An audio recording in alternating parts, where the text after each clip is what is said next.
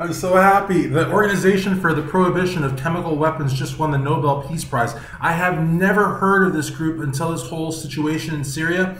I don't know where they came from. I think they're probably just a bunch of spoofs from all sorts of different like countries, you know, like spies and sleuths and that kind of thing. But I don't know. Nonetheless, I'm so happy. I'm so happy. Hold on a second. Let me hit this button here.